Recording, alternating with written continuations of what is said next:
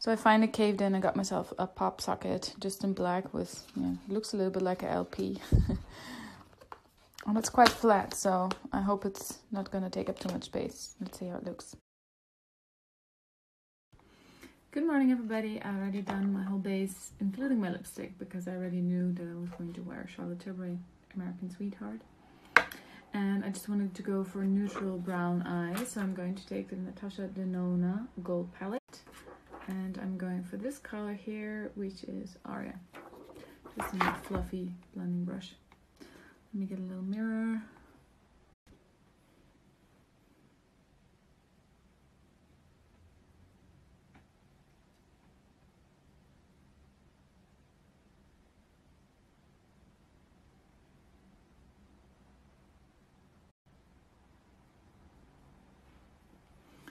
Gonna take a smaller brush as well,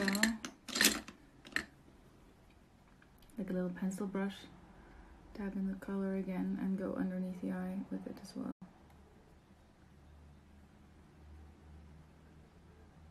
Maybe along the lash line, a little extra oomph, intensify the color just a little bit. You can pack it on more than with a fluffy blending brush, you can diffuse the color.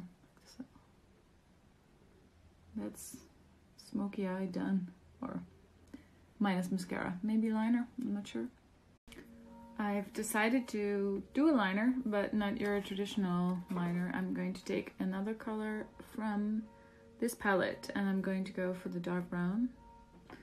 This one here, the color is called Log, L-O-G, and I'm going to take like angle brush, dip it in there, tap off the excess so it doesn't fall down, and just along the lash line, tiny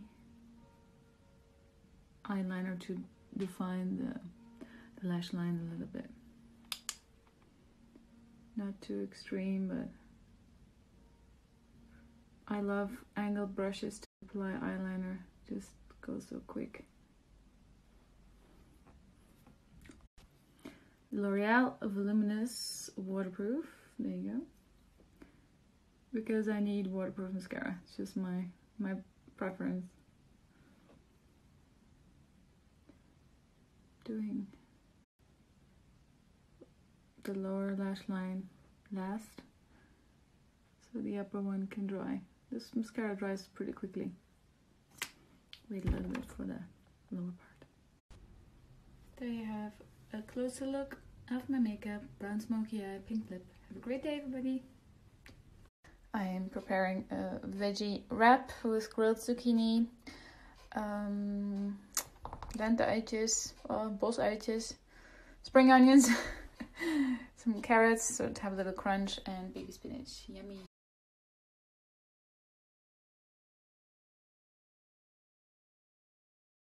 Hi guys, I just wanted to show you the new L'Oreal Infallible Fresh Wear 24-hour wear foundation, available in 28 colors at DM for the upcoming 3 weeks at this cool foundation tower.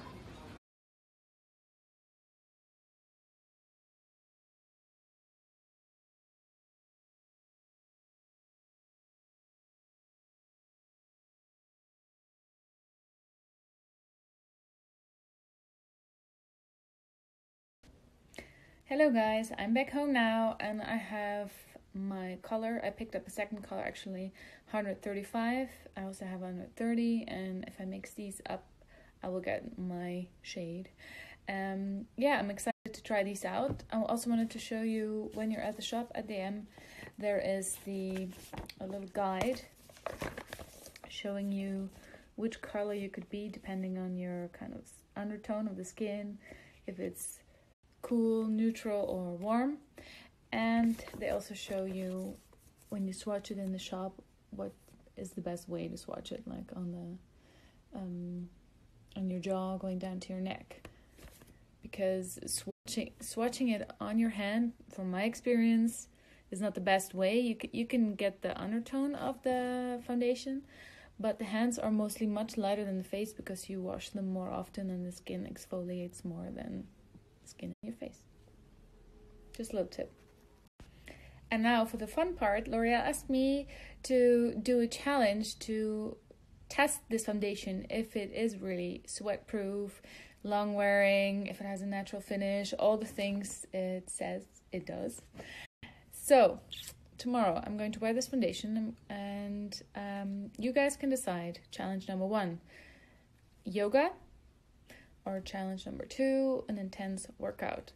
So choose here, and let's have fun tomorrow.